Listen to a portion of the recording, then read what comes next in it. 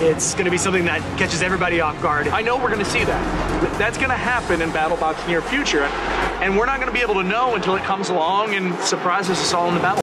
And that is exactly what we designed Mantis to do. We know the other bots love to play the ground game. Well, Mantis is going to show up with the game of... sorry. That's because we've designed Mantis with an active suspension system. This system allows Mantis to retract any one of its wheels independently, allowing Mantis to lay flat on the ground. And if that's not enough, our Mantis claws extend, allowing us to keep our opponents at bay. Oh, and you can't forget about the flamethrower.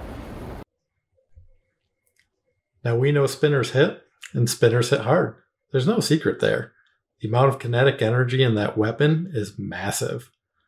So we've designed our Mantis Claw to take full advantage of that energy and drive it directly back into the spinner. With the spinner bar stopped, our Mantis Jaw goes to work.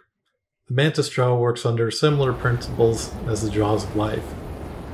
It'll cut through just about anything. To help all these systems come together, we will utilize our fully autonomous robot targeting system.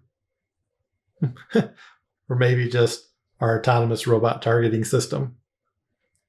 Once activated, ART will have an input into the steering and into the weapons actuation of Mantis, ensuring the most amount of damage is dealt.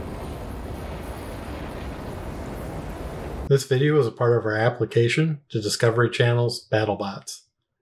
In support of our project, please hit the like button. Feel free to leave us a comment below, and be sure to subscribe as we do plan on releasing additional videos in the future. Thank you. I gotta get back to my game.